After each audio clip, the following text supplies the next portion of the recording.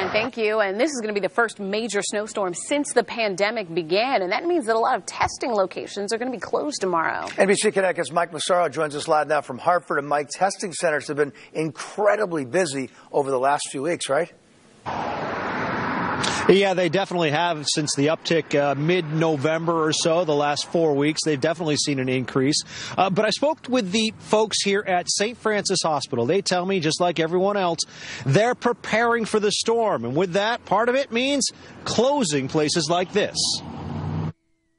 Our drive-through test centers for COVID-19 testing will be closed out of an abundance of caution and safety for our colleagues and the community. Anticipating difficult storm conditions, hospitals throughout the state have decided to pause testing on Thursday. We don't want people to travel during, a bad winter storm to get testing. We're just worried about everybody's safety.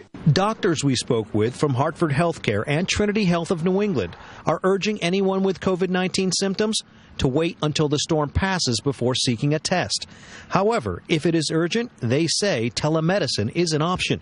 Trinity Health of New England says it's available 24/7 and a doctor could see you within minutes. And if that doc determines that, no, you know what, you really need to be seen physically by a doc at one of our locations, our emergency departments are open. As winter progresses, finding ways to winterize testing sites is an issue hospitals say they are addressing. In the meantime, they encourage people to continue being tested through the winter.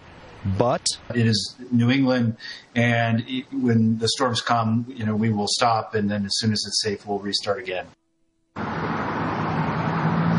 Now, the closing of testing centers on Thursday could mean a backlog on Friday. Officials at Hartford Hospital tell me they are anticipating a higher volume, but they explain they've recently unveiled testing by appointment. They hope that will lessen wait times for people.